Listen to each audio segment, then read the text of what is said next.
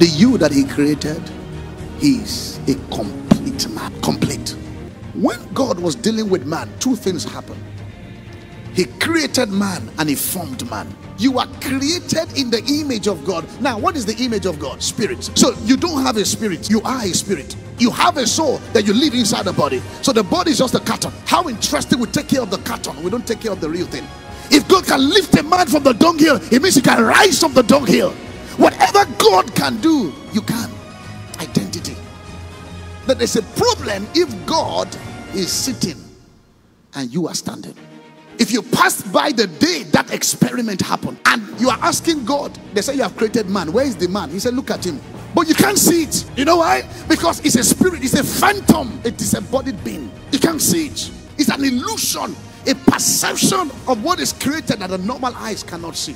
It now takes the eyes of faith. God begins to teach a man faith from the days of creation. They can't see you, but you are there. That's how faith began.